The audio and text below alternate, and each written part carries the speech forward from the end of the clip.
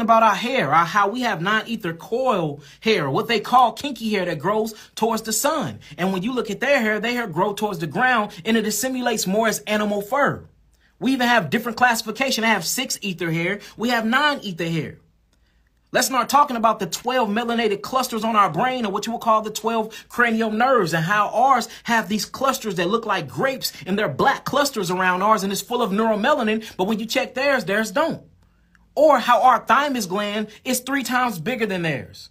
Or how most of their pineal gland starts calcifying at the age of 7 and ours don't. And the size of our pineal gland is bigger than theirs.